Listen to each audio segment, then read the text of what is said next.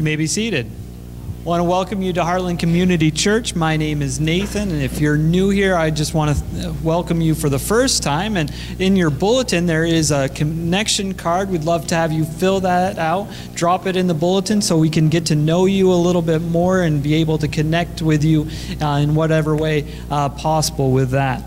Just want to mention a few things that are going on. You know, we're getting really close to school starting up, which means family night starting back up, which also means Wednesday night meals also start up. So starting right there in the front row, there's a clipboard that will be starting to pass around so we can get those meals taken care of. I love this. This is one of the best things that we do. I love how many kids come here on a Wednesday night. It's amazing. So we're getting those meals kicked up, and the first week is going to be September 9th, the Wednesday right after Labor Day. So I'm excited about getting those started. Tomorrow also we have a 120th anniversary committee meeting, but we're going to expand it. So beyond the committee now, we're bringing in other people. So if you're interested in planning the 120th anniversary for October 11th and get on those planning meetings, come on in tomorrow. We'll meet right in here and talk a little bit more about that. I'm excited about celebrating 120th. Are you guys? Yeah. Be excited. This is a big thing, big accomplishment as a church. Not a lot of churches get to be 120 years old, but we do, and we're going to celebrate it with a big old birthday party, so it'll be fun. Also on Tuesday is our monthly board meeting, so please come for that if you're on the board, 7 o'clock. Also Saturday, we're going to have a group meet here or at Ellen's house, old house, and help clear stuff from that. And that'll be at 8:30 also. Next Monday, if you're part of Wednesday night and all those family nights, we'd love to get together, have a kind of leadership growth meeting, kind of training, so that would be great if you would be able to be here. And this morning we also want to welcome Donald Gilbert, pastor, doctor. You know, there's a lot of different titles we could give with him, but for sure pastor of Heartland Community Church between 1982 and 1986. So who was here by show of hands attended with when Donald Gilbert was the pastor? He was here. So there was a few of you. So it's great to have him here. Get to know him a little bit more and what he's been doing in the few years since then. So with that, let us have the offering and ask the ushers to please come forward, and we'll pray for our tithes and offerings.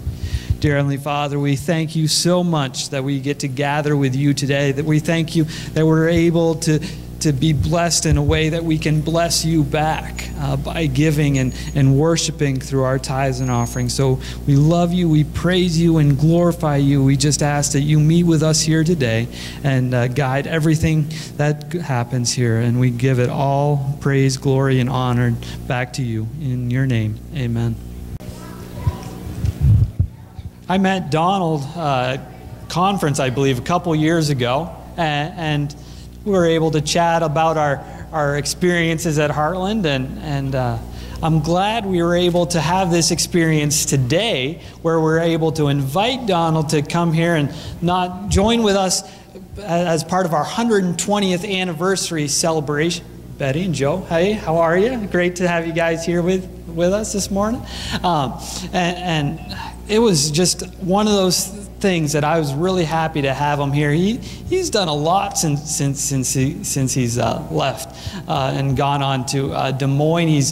He's gotten a master's from Drake University. He's gone, and I forget the Oxford University, correct? In Tennessee. Got a doctorate from there, and now he's opened up his own practice, New Life Counseling, in Des Moines, and he's able to do all kinds of counseling there. He's also a consultant. He's also a life and coach trained by John Maxwell teams. That's a relatively popular name if you know anything about leadership, but it is amazing, and we're grateful to have Donald Gilbert here with us this morning, so give him a warm welcome.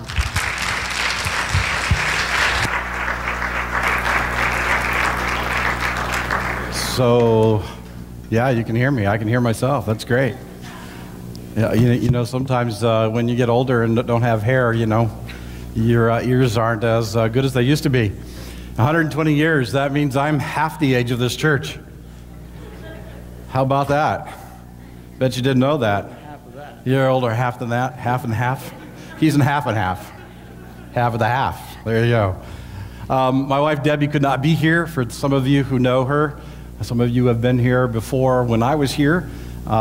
She actually had to, this past week, put her mom in a nursing home. Her mom has dementia really bad, so that's been a real struggle. I talked to her when I got into the parking lot here, and she's about ready to leave Oklahoma probably about an hour ago. So she wanted to have me tell you hello, and that she sorry she couldn't be here, for those of you who know her.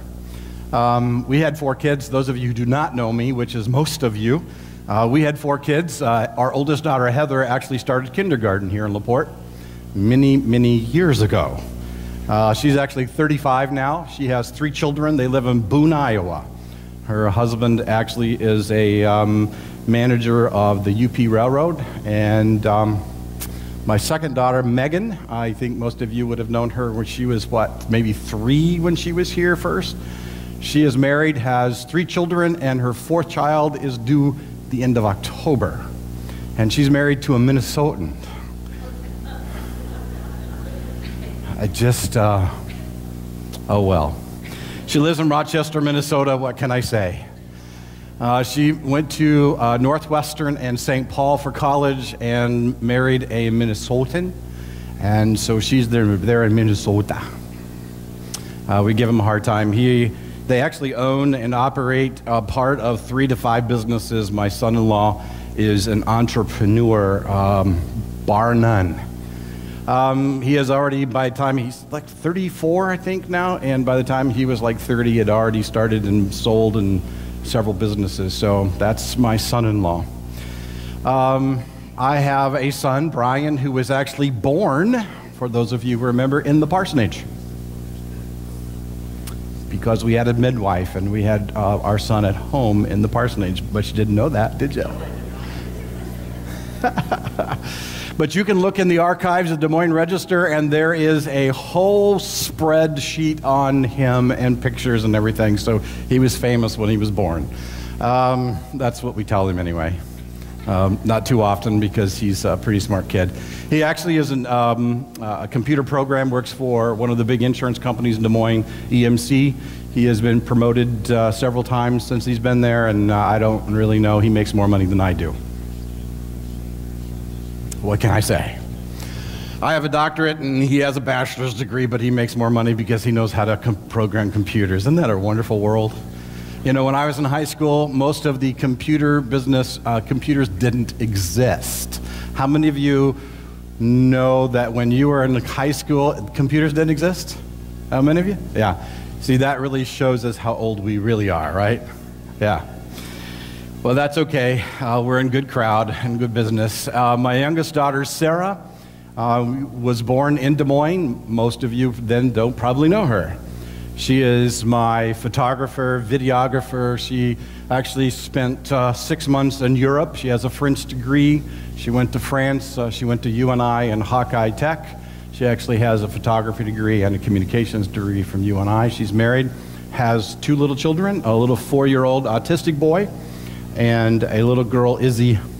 So I have 9 3/4, 9, almost 10. I have 10 grandchildren. How about that? It's wonderful. The month of August was Grandma and Grandpa. We had everyone but 2 of the littlest at our house over 3 weekends. So it's been kind of exhausting. Just got to tell you. But they're wonderful, aren't they? They're wonderful. Lots of things have happened since 1986. We have gone through many different kinds of things. Heather, we have found when she was actually in college at Oklahoma Wesleyan, she came down very sick.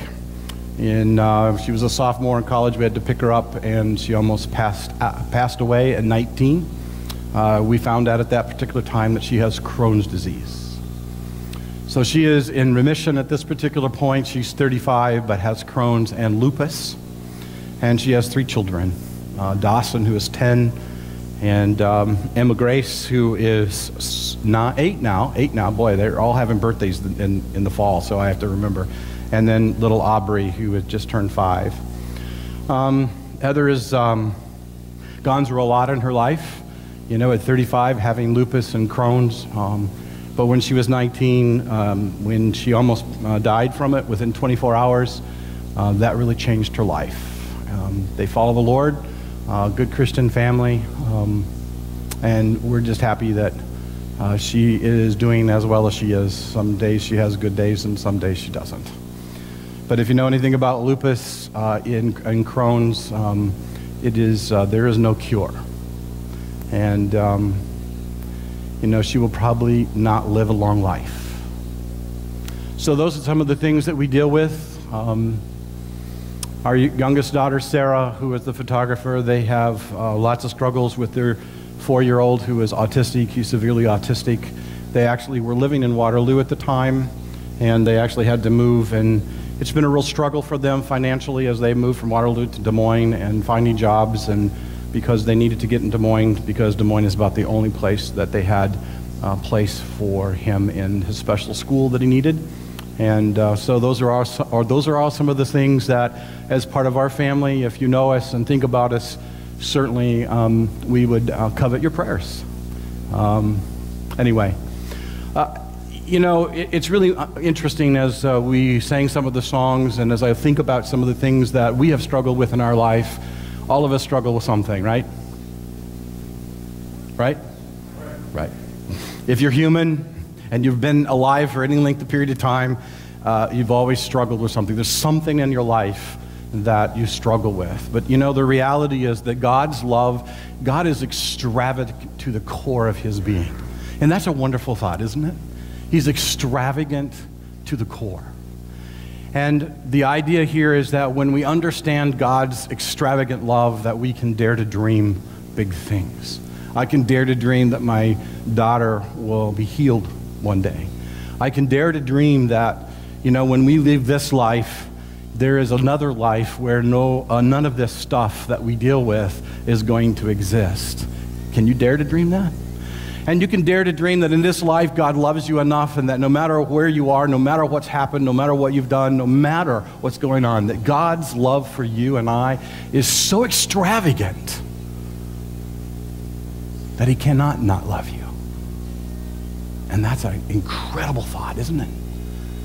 That no matter where you've been, no matter what you've done, no matter what sins you may have committed in your life, no matter where you are at this present moment in your life, no matter what you struggle with, whether it's physical things or if it's emotional or mental health or family issues like my wife and my mother-in-law, God still loves us. And his love is extravagant. What does that word extravagant remind you of? When you think of extravagant, what do you think? This is a great time because, you know, it's okay for you to talk back to me. Over the top. Extravagant. What do you think? Out of reach. What'd you say? Big and nice. Extravagant. Anybody ever had an extravagant gift given to them? Have you been saved? Then you've gotten an extravagant gift, haven't you? Most of you thought I was talking about physical things, didn't you, there for a moment? But reality, in this life, many of us have received things that we didn't deserve, right? I have a wife that I really don't deserve. I have a wife who loves me and has put up with me for over 40 years. Our 39th wedding anniversary is this month. But she's put up with me for 40 years. Yeah, it's pretty amazing. It's pretty amazing considering who I am and that she still loves me over all these years and all the things that I have put her through and all the things that have happened in our life. But God's love is extravagant. It's unconditional. It's over the top. It's not just nice. It's abundantly more than you can even ask or imagine to ask. How many of you have a good imagination? Huh? Yeah. You know, I'll bet you if we talk to a 3 or 4 or 5-year-old downstairs that they would have a much bigger imagination than you and I. Because somewhere between 3 and 4 and 5, because they think they can fly. Have you ever watched them watch Superman or Spider-Man? Don't you think they think, I got this, and they imagine it as if it's real. Have you ever seen a 3- and 4-year-old and heard them pray? Man, can they imagine? Can they believe? The scripture says that we need to be as the little children and come to him with that kind of faith. See, God desires us to dream. He desires us to come and ask him for extravagant things. Did you know that? Some of you have lived your life not understanding the reality of the extravagance of God's love. How limiting our minds are, how limiting our imagination is, how limiting is our ability to even dream or ask God for things. Did you know that God is for you? He's not against you. He loves you. Did you know his love is unending, unfathomable, multidimensional, multi-directional. And no matter what you and I do, he still loves you. That's extravagant. Would you agree? When I was 40, that would have been 19 years ago, 8 months, and what is the day? The 8th? 6 days ago. 9th. 7 days ago. But who's counting? I broke my neck. Some of you may or may not know that. Those of you who don't know me don't know that for sure. But I broke my neck January 2nd, 19 years, 8 months, and 7 days ago. My life changed. You would think that's an amazing thing, right? But here I am, walking, talking, moving. I can move my neck. It's amazing. I shattered my 6th vertebrae. I no longer have a 6th vertebrae. I had all kinds of pain. I don't know if anybody understands what pain is, but when you have a piece of bone that's pressed against your cervical nerve, the pain is unimaginable. And then for 7 days, I know just 7 days of that kind of pain, I came to the place where, you know what, it was like if I had to live my life, the rest of my life like this, there was no reason to live. God's love is extravagant. It's amazing what a neurosurgeon can do. It's amazing. Immediately after the surgery, there's such a relief from the pain. God's love is extravagant. I am so glad that he gave people the ability and the knowledge and the wherewithal to desire to do that. Can you imagine? Can you imagine? But just the right time in just the right place. It's amazing, isn't it? What God can do. It's amazing his power. It's amazing his love. It's amazing his presence. It's amazing his promises to us. It's extravagant. Now, if you go to the next slide, that is a typo, and that is all on me. That should be Ephesians 3, not 5. 3 and 5, I have no idea why my finger hit 5, but, sometimes it does. It does, sometimes my fingers does things that I don't think it should do. And then I discover too late, well, no, that's not right. That's supposed to be Ephesians 3. Okay. So if you have your Bibles and you want to turn with me to Ephesians 3. And since we all live in a very techie universe, here's my Bible. For those of you who are old school, you have the print on page. It's great to have Wi-Fi here so I can pull up my Bible. And one other thing about my Bible, I have it with me. This is my little computer, handheld computer. Did you know that this little thing right here has more computing power than the first 5 computers I ever owned? Isn't that amazing? And that was only 20 years ago. It's pretty incredible, right? So here it is, Ephesians 3. Starting with verse 14, we could read the whole thing, but I'm going to start with verse 14. For this very reason I kneel before the Father, from whom every family, that's you and I, in heaven and on earth derives its name. I pray that out of his glorious riches he may strengthen you with power through his Spirit in your inner being, so that Christ may dwell in your hearts through faith. And I pray that you, being rooted and established in love, may have the power, together with all the Lord's holy people, to grasp how wide, long, high, deep the love of Christ is, and to know this love that surpasses knowledge, that you may be filled to the measure of all the fullness of God. Now to him who is able to do immeasurably more than all we can ask or imagine, according to his power that is at work within us, to him be glory in the church and Christ Jesus throughout all generations, forever and ever. Amen. Father God, thank you for your word, that it is powerful, that it is extravagant in its description of who you are. Thank you, Father, that we are here, gathered here by your choice this morning, and that we are here to hear you speak to us. Through your Spirit in us, by your power, may we understand that which is not understandable and experience this extravagance of your love this morning. I ask this in Jesus' name. Amen. This is a powerful, powerful, powerful prayer. This is an incredible prayer. So the first thing that we do, and you wanted to get to the next slide, just stay up with me, and if not, we'll, I don't want to lose these people. Go to the next slide, and here we go. Just go all the way through this, and so all the things, there you go. So the first thing that we notice in this particular passage is the extravagant power of God. Now, if you have your Bibles, and turn with me to Ephesians chapter 1, and shout out, you got it, when you get there. All right. Go to verse 18. This is Paul's beginning prayer in this particular chapter and this particular book. I pray that the eyes of your heart. Now, if you're a little child and you're literal, my grandson looks at me and says,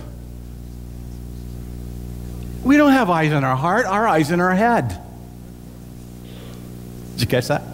The eyes of your heart, see, not what you can see physically, but what you see spiritually, the eyes of your heart. Can you see what God is telling us spiritually this morning? That's what he's saying. I pray that the eyes of your heart may be enlightened, because, without the enlightenment of the Spirit of God, we don't understand it.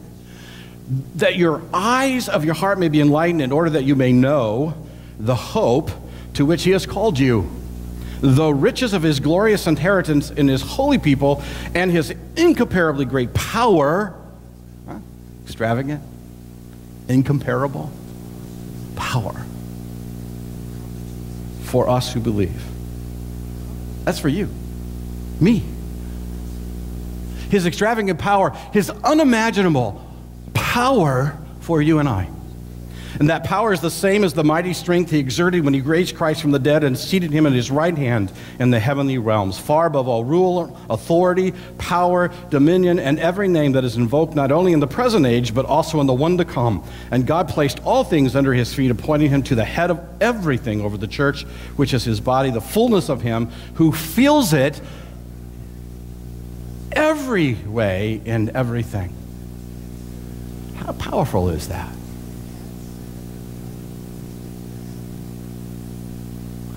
Has anybody ever seen power enough to raise people from the dead? Anybody?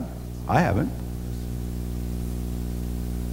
Power to raise people from the dead. How powerful is that? So you see, what he's saying to us is that God's power is so powerful that it can raise dead people to life.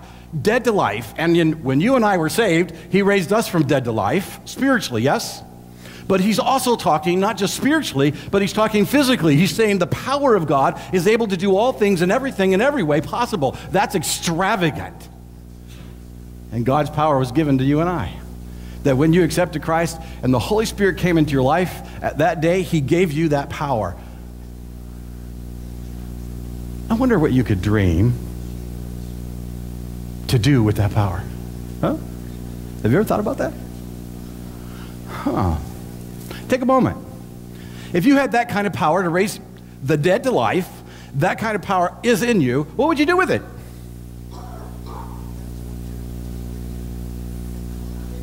Change the world?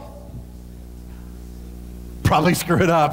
Yeah, that's probably why he didn't give us the ability to use it at will, right?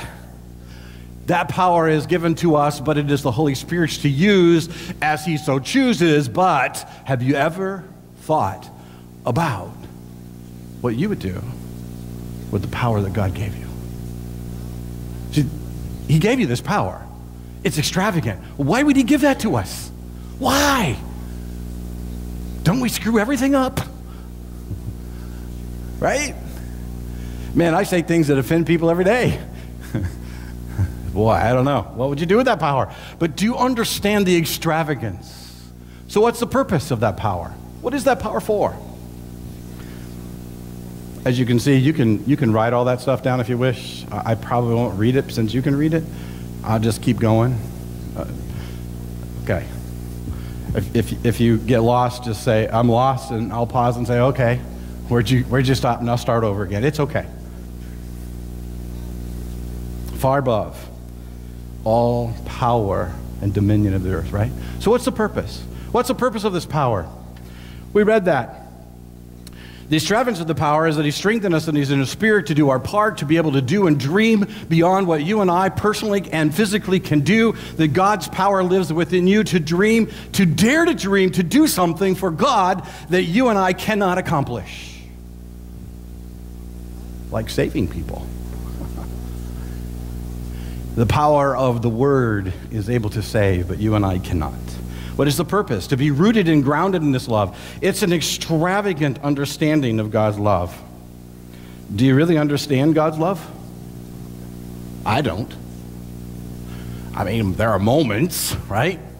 I still remember when I woke up and I didn't have pain in my neck, and it was like, wow, that was great.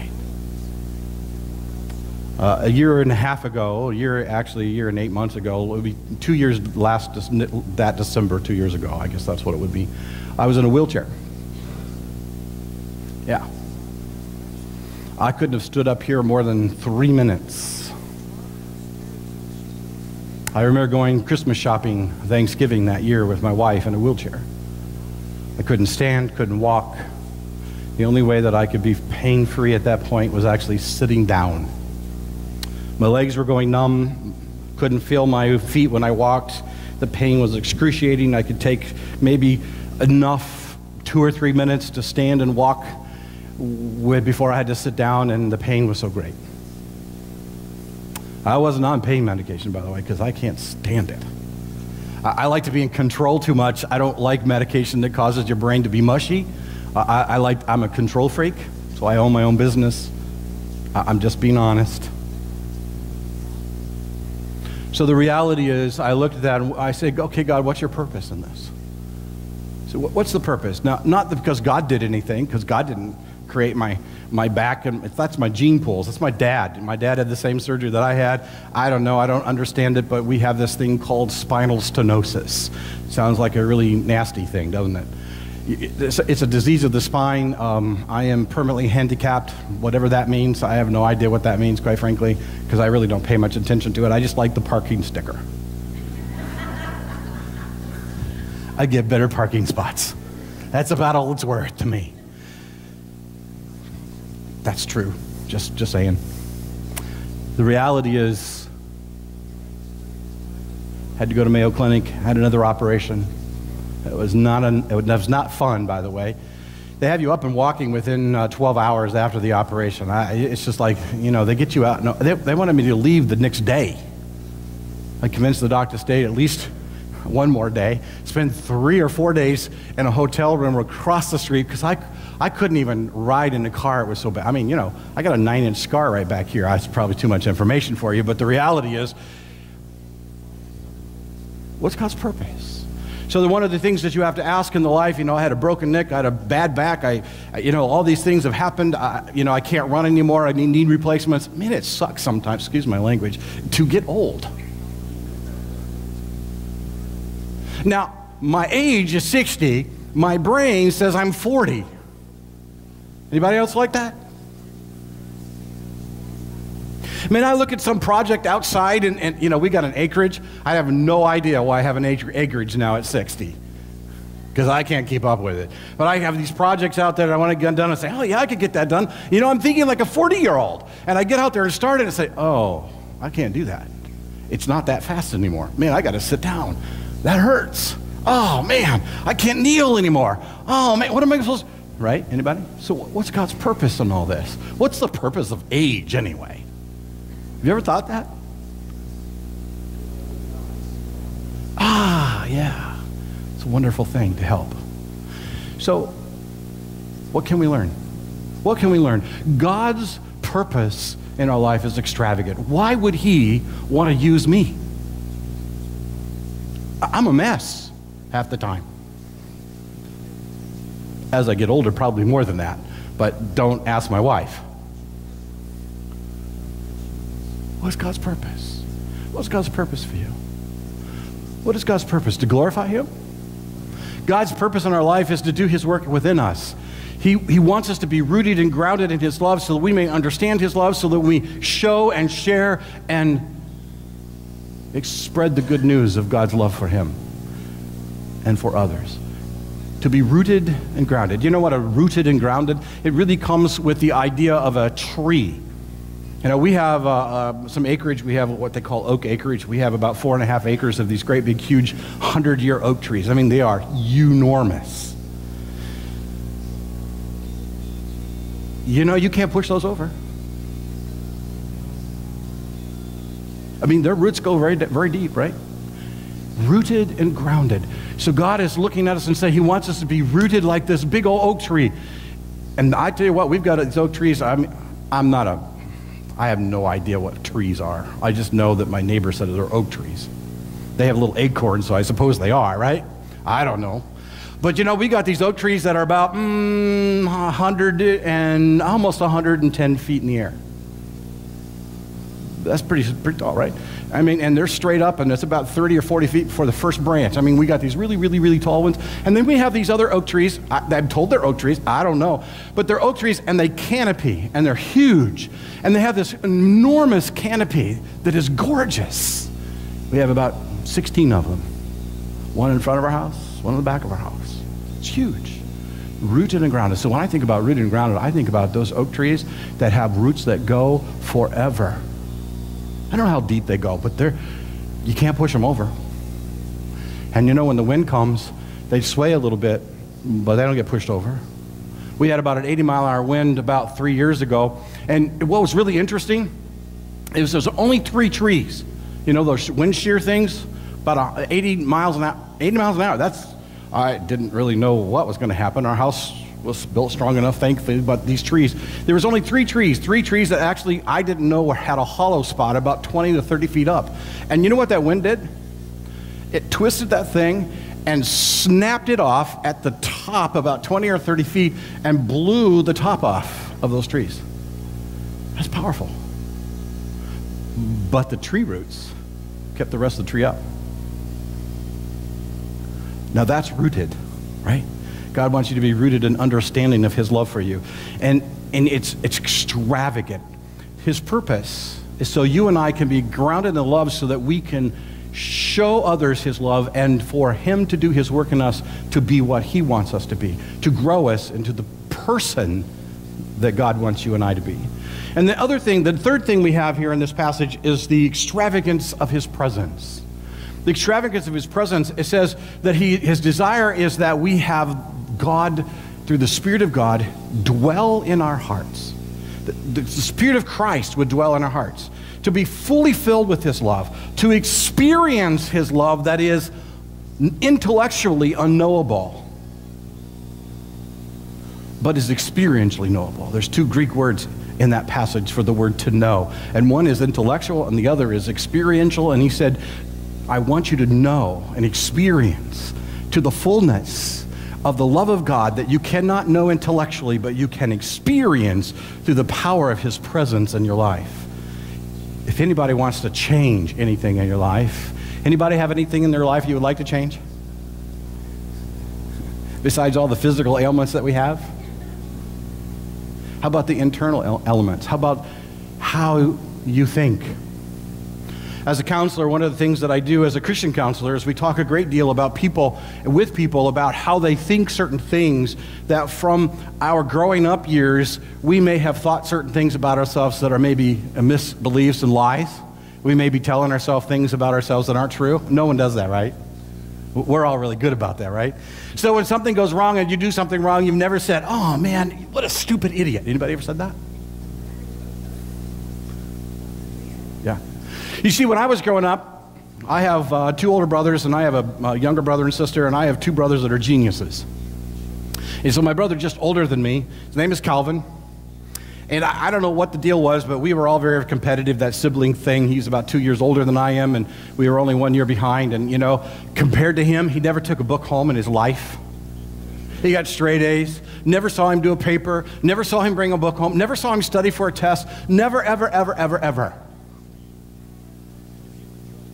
Now, my mom said to me, years later, thank God she didn't say it to me when I was in grade school, she said, I didn't know if you were going to graduate from grade school. Wow. I grew up comparing myself to my brother, thinking I was dumb and stupid.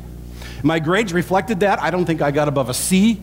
Now, I got promoted from one grade to another, so I don't know how many F's I got, because I don't remember any of those report cards. Maybe it just said U for unsatisfactory, right? So the interesting thing is that I didn't believe what the Word of God tells me about who I am in Christ. Huh? So sometimes the things that we think about ourselves and the things that God wants us to think about ourselves from His perspective, we sometimes have a struggle with, don't we? Sometimes I have found that people don't even really believe that God loves them because they think about all the things, all the sins, all the problems, all the things that they have done, and they focus on those rather than on the solution. So how many times in your life when you've done something wrong and you know you've done something wrong, even though as Paul said, I didn't want to do that, but I did it anyway. Anybody ever had that experience? Yeah. How does God look at us? Have you ever focused on the sin rather than the solution? Have you ever focused on your powerlessness of the flesh rather than the power of the Spirit that lives within you to do His work in you? Far beyond what you can even dream or imagine God can do. Have you ever focused on the wrong thing? God says, I want you to think this, not that. If God's love is so extravagant that He sent His only one and only Son to die on the cross for you and I, that's pretty extravagant. I have one son. I'm not sure I could ever do that. Certainly not for some people that I have seen in my counseling practice and their lives. But God sent His one and only Son for each of us in spite of what we have done. Even before, the scripture says in 1 John, even while we were still His enemy, would you send your only Son to die for your enemy? Don't you think that's pretty extravagant? Some of us would say, that's wasteful. What do you mean? But God did that for you too. His extravagant presence, and the fourth thing is His extravagant promise. Its promise is extravagant. He desires for us to know. He desires for us to love and to ask anytime, anywhere, for anything. To dare to dream, to ask Him. Did you know that you and I have the privilege because of Christ in our life that we can come before the King of Kings, the King of the universe? Anytime, for anything, anywhere. Isn't that pretty extravagant? That, you know, if there's 7 billion people in the world and we're all praying at once, that God has the ability to listen to every one of our prayers personally and answer them. Now that's extravagant. That tires me out just to think about that. To listen, I listen to people's problems every day. I can't imagine listening to 7 billion people's problems every day. How about you? Man, it's hard enough when I had 4 kids listening to one of them. Yeah? Man, My daughters still call us. They don't call me as much as they call their mom, but I hear about it. It's like, sometimes it's like, whoa, you're an adult. Hello. I'm not your daddy anymore. I'm just your father. But yeah, wow. Anybody ever get tired as a parent listening to their children? Anybody? Anybody? Besides me?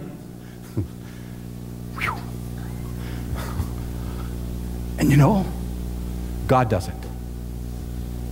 God doesn't. Now that's extravagant, don't you think? That's extravagant. God's love is extravagant. He desires. He not only gives us the privilege, but he desires for you to come to him. Did you? He wants you to come to him. Sometimes I'm so tired out, I don't want to talk to anybody.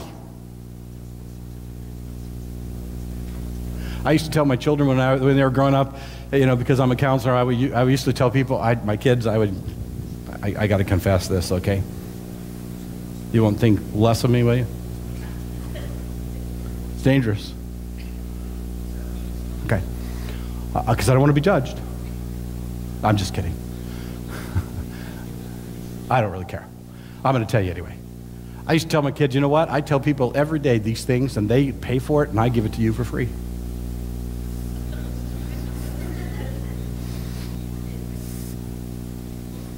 Do you think they appreciated that?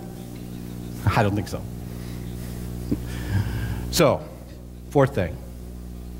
Well, the last thing on that is promise. He's capable and desires to do even more than we could even ask or imagine. So do we dare to dream? And so here's the pattern. The pattern is here. The pattern is to be repeated. It's continuous and for our growth. That he continuously wants us to come to him, continuously wants us to grow. He's continuously asking us to ask him. He's continuously saying every day, anytime, anywhere, come to me for anything. You know, I'm a pretty independent person. My parents really taught us how to be independent and self-sufficient, and that's probably not a good thing. Asking for help is probably not my strong suit. I remember my 3-year-old daughter used to say, I do it myself. I do it myself. I do it myself. Of course, she couldn't. And that reminds me of me. She is my daughter, so that's part of it. But I'm just saying that isn't that what we do? Something goes wrong, something's happening, we have a struggle, we have financial problems, we have health problems, we have kid problems, we have grandkid problems. Whew. And we try to do it ourselves. Do we go to him? Do we pray? Do we say, God, man, here I am.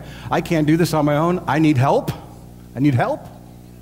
I remember, what time do I need to be done here, Pastor?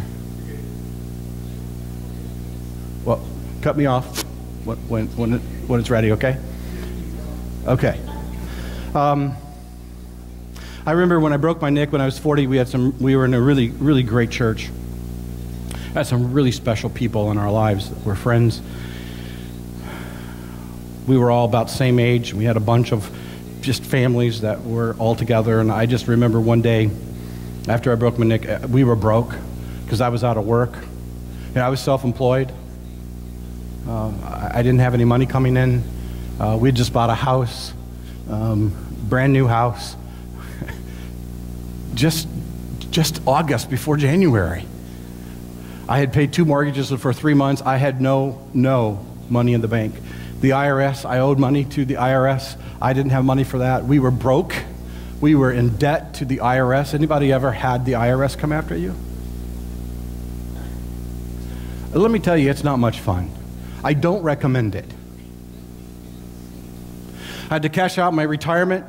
We had absolutely no money just to get the IRS off our back because they were ready to confiscate everything that I had. I can go on and tell you all kinds of other things, most of which my children have never heard, although I did share some things with my youngest child the other day.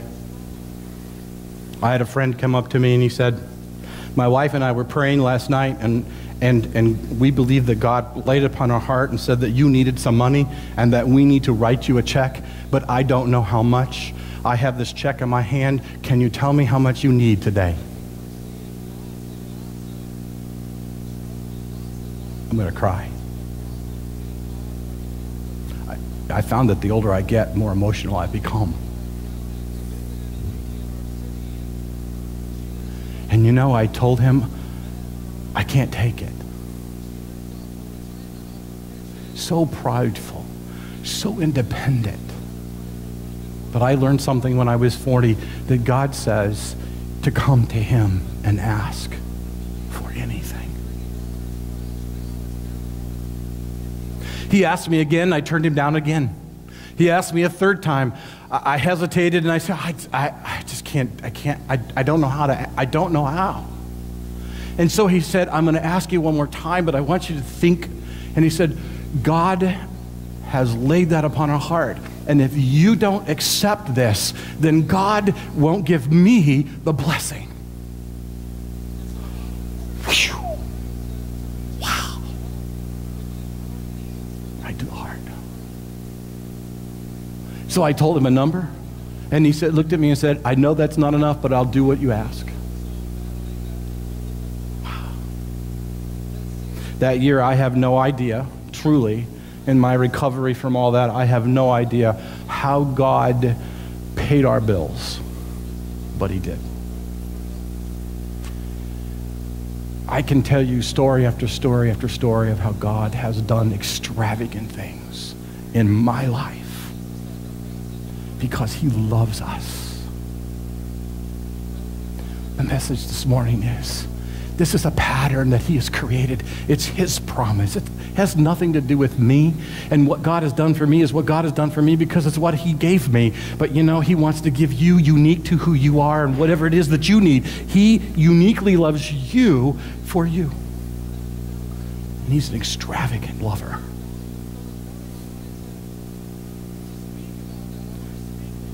It's a pattern to be repeated in your life.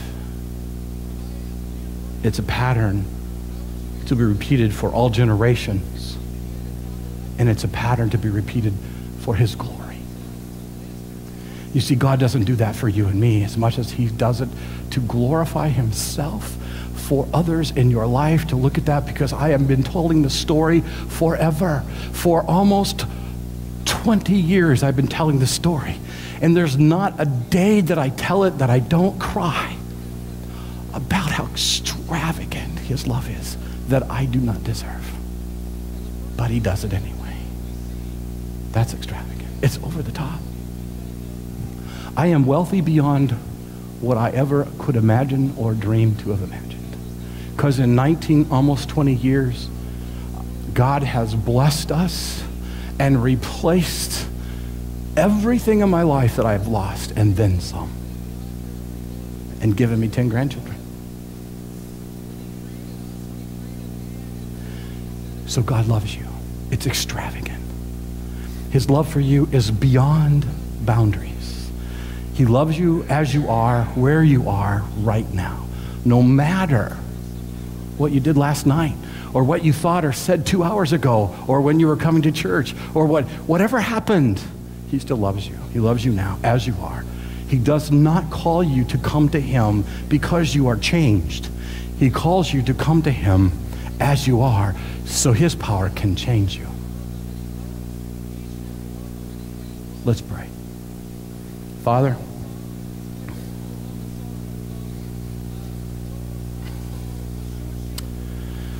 wow, you blessed my socks off.